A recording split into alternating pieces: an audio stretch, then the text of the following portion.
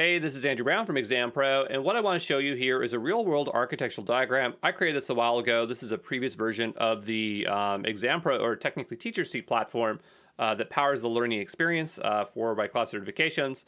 And so I'm hoping that by giving you some exposure, you'll absorb some information here, and that will carry through to really help you cement what these services do and how they work together. Now, you might be asking, how did I make this? Well, I'm in Adobe XD. It's by Adobe. It's free to download, but there's a lot of options out there.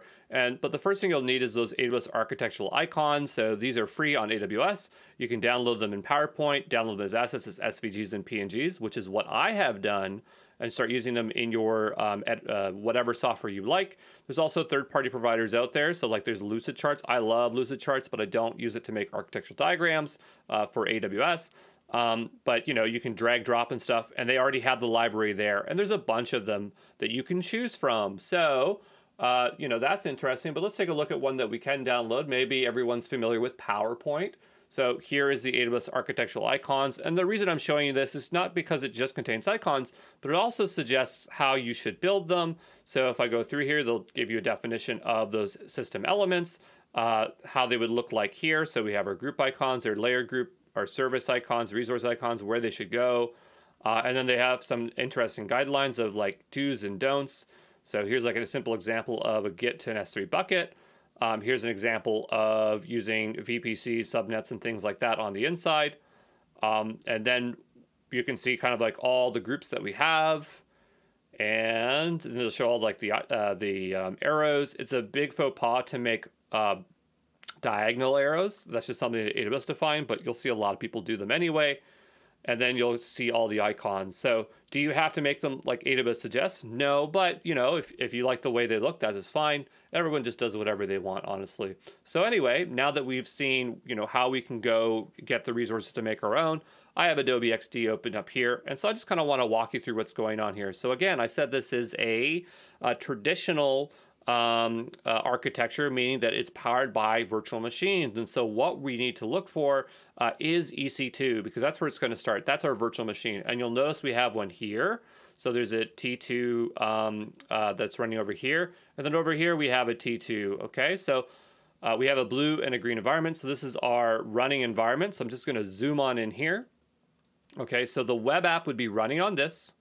And then on the outside here, we have an auto-scaling group. And so auto-scaling groups allow us to manage a group of EC2 instances, and they will automatically scale if the demand increases or declines. So if this machine can't handle it, it will just automatically provision a new one. And so I've contained it in this environment here because I'm representing a blue-green deploy, meaning that when I deploy, this will be the environment that replaces things. And so you can see I have a lot of lines being drawn around here. So over here, we have parameter store. So parameter store is a place where we can store our environment variables or application configuration variables. And so I have this line going here, and it's just saying we're going to take these environment variables and put them into the application, okay? And then there's also the database credentials. So here we are using Postgres over here. And then we need the database credentials. So we're grabbing those database credentials. Those are stored in Secrets Manager, and we're giving it to the application. So the app knows how to connect to the database, and this one knows how to configure it, okay? Then we have a bunch of buckets here for different organizations. And so, S3 is for storage. So this is a way we're going to store a variety of things. So like user data, assets, artifacts, CloudFormation templates. So some of this is for the app. Some of them is for the infrastructure. So that's one thing there. Okay, then over here we have a CI/CD pipeline. So we have code pipeline. And so code pipeline is triggered by GitHub. So we put our code in GitHub. And when that happens, it's going to do a code build. So that's going to build out a server.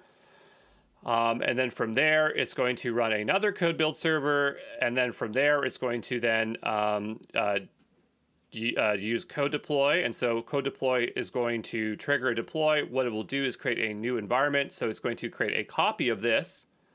It's going to create a copy. This is actually the environment that's running. So we'll copy that, and that will be our new environment, right? Okay. And so when the deploy is done, it will swap it, and that environment will become this new one. And so, again, this is actually really the running server. It's just kind of easy to get hung up on this one. But the idea here is that, that's how deployment works. But let's say, we want to get traffic to this actual instance. This is going to come through the internet, and the internet's going to probably go to Route 53. So Route 53 is used for domain names. So this would be like exampro.co, teacherseat.com. We pass that over to our Elastic Load Balancer, which in this case is an application load balancer. That's why it's called ALB, and that's going to distribute the traffic there. If we wanted to run the server in another availability zone so that we make it highly available, ALB, the Elastic Load Balancer, application load balancer, is going to have some traffic go here and some traffic go there. So this is just the blue environment, or whichever the current environment is over here. Now, when we want to deploy new versions, we're going to use launch templates, and launch templates are necessary when using auto-scaling groups. So, you do have to define launch template. It just says like, what is the shape of this instance type? Like, what's its family? What should it be? And then we need an Amazon machine image. So our Amazon machine image is custom built because we are installing all the stuff that we want on it.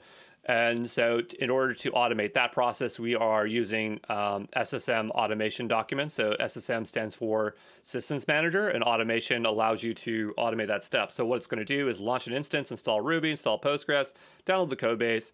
Then it's going to create that AMI, and then it will do a bunch of other stuff here as well. And this is going to run weekly, or actually at the time it was running nightly. So we're doing nightly builds so that we would always get the latest updates to our server. Because it's a virtual machine, there could always be new updates for that Linux version or Amazon Linux version we were using. And then there's a bunch of other stuff here. So, hopefully that kind of gives you an idea, like the complexity of it. And, this is how I like to make my architectural diagrams, very in detailed, so that we can look at them. But yeah, if that was too much, that's fine. But, that's just the complexity of it. If you build your own, you'll start to really grasp this stuff pretty well, okay?